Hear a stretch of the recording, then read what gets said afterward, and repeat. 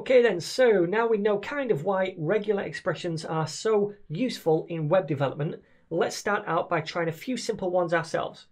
So to do this, I'll be using an online tool called RegEx101.com. The link is going to be down below.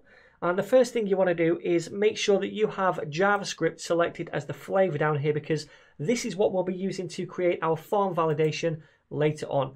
The next thing I want you to do is click on this flag over here and make sure that this global flag is deselected and it doesn't have that tick right there. I don't want that to affect us to begin with, but I will explain exactly what this flag is and what it can do for us later on. So, in a nutshell, this website will allow us to create regular expressions and test them against some text to see if we get a match. For example, we could write up here, where we write our regular expressions, a regex for an email address, and then down below we can write an email address to see if it passes the regex. Okay? So instead of starting with an email address, let's start with something more simple. I'm going to create a regular expression which looks for the word ninja in this text down below. And yeah, regular expressions don't have to be super complicated strings or seemingly random characters. They can also be very simple and focused like this one. So first of all, before I type anything, notice the / at the start and the / at the end. This is how we format regular expressions. They're always contained within these two / and then the pattern goes in between them. So like I said, I just want to look for the word ninja in the text down below. So my regular expression is literally going to be ninja.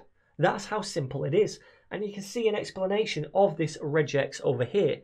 It says ninja matches the characters ninja, literally case sensitive. So now if I type in ninja down here, then you can see it highlights and we get one match, and that match information is down here. It's a full match, so it passes this regex. Okay?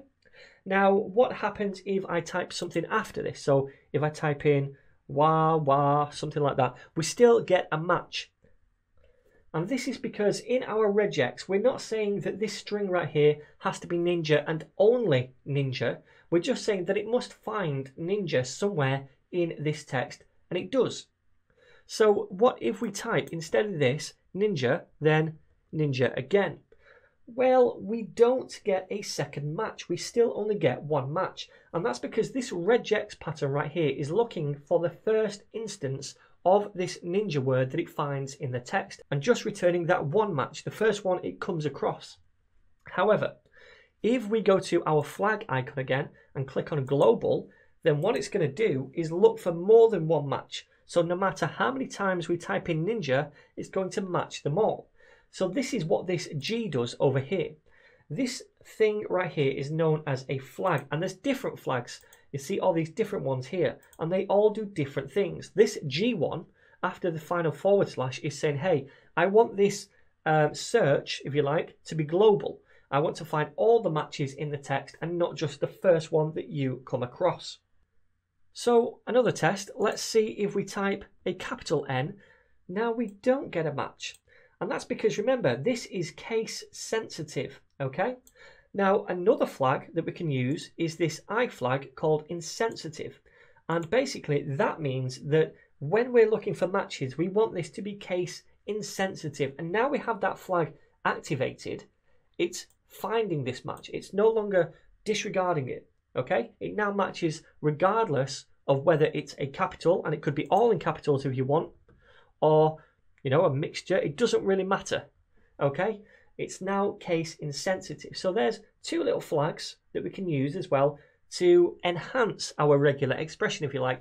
And don't worry if you think I'm moving too quickly for now. We're going to be going over this many, many times as we go forward through the series. So anyway, now we have the very basics of regex under control.